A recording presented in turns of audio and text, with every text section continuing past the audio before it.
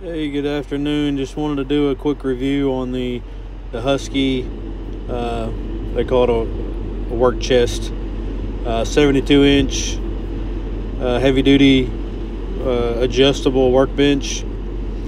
Kind of showing you my layout. I also added the pegboard on the back. Got the sockets on top because they stand up and it won't fit in the 2-inch or 1-inch drawer. A lot of people were talking about the 1-inch drawer not holding wrenches in their, factory kit. As you can see, mine is the Milwaukee set's perfect.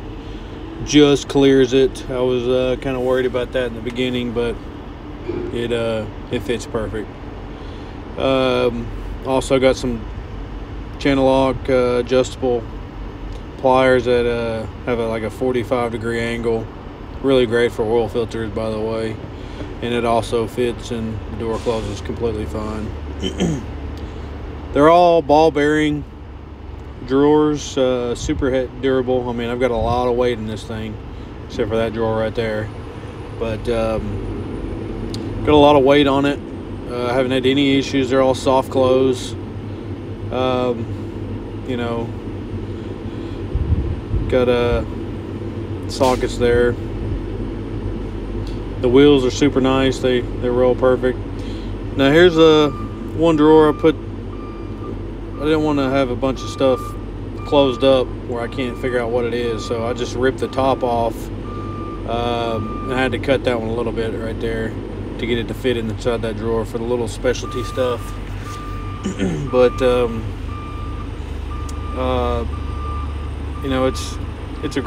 it's a one-time purchase. Yeah, it's a little pricey. I think it was like $1,400, but you're gonna have it the rest of your life. It's not like you're gonna go swap this out every couple of years. That's talking about the weight. That drawer's got a lot of weight in it right there. But it's kind of a one-time buy. You're not gonna be purchasing something like this every day. It's an investment. I believe most of the time good stuff ain't cheap. Cheap stuff ain't good. Got a little screwdriver thing from Lowe's Craftsman. It's my brand new vise I just put on. Replace the old one. That's a Harbor Freight special right there. I mean, it's cheap, but that's a really good quality vise. I think it's the ductile cast, however you say it. But that thing is a beast, and it was relatively cheap. So, but there's the adjustable tabletop. I think it goes up. I think it goes up a foot, if I'm not mistaken. Could be wrong, but it goes up pretty high. Now I've got the pegboard and stuff that's going to prevent it from going all the way up. I don't want to take everything down, so I'm just giving you a demonstration.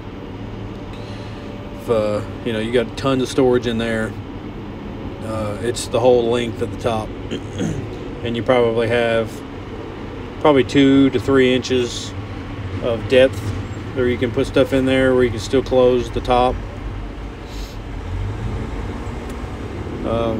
You can lock all the drawers, but I'm not going to do that.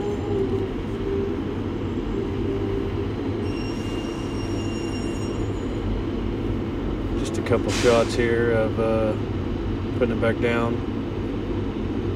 Be careful if you mount a vise. Just a heads up, the base goes in probably 1.5 inches on each side. So when you bolt the vise down, just be sure to accommodate that 1.5 inches on each side, or you'll be drilling extra holes like I did.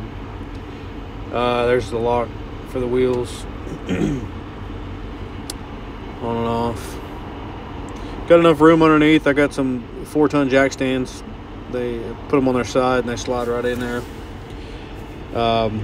It's open in the back, so there's the other side. It's got your power strip over there, handle, which you'll need because this thing is heavy as crap. It's hard to maneuver. Once those wheels turn one way, you almost got to kick the wheels to get them to spin easily. Got a couple things on Amazon. There's little hook things for extension cords. It works out pretty well. A couple little pegboard things from Mad Tools. Really good quality.